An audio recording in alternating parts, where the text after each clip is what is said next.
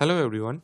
In this example number 7, we'll learn about the garbage value. We talked about it in our earlier examples, but what it is actually, we'll learn it here. Okay. So what is a garbage value? So whenever you actually define a variable, the value inside that variable is a garbage until and unless you assign a value. So for an example, let's take an example of this one.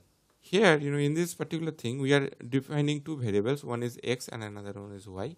So x is an integer and y is a float. Okay. So as soon as we declare these two statements, two memory locations are actually assigned into memory location, and one is x and another one is y. X is an integer, so there is no value inside it. Okay.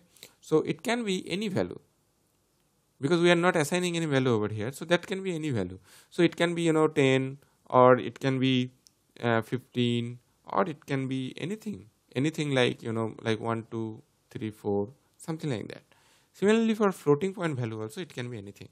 So this is the example. When we print the value location of x and y, we'll see what is the garbage value. Okay. Because x and y, we are not assigning through this program any value. So that is how it will help us to understand what is a garbage value is. So let us first build it. So there is no error. Now run it. You see, what is giving here is x is 84 and y is 0 0 0 0. So how come these values are coming? X is 84. We haven't assigned anything, correct? We haven't assigned anything into this program. So how come 84 is coming? That is why the garbage value. So next time you run the program, it might be something different, something else. That is why this is called the garbage value. So let me run it.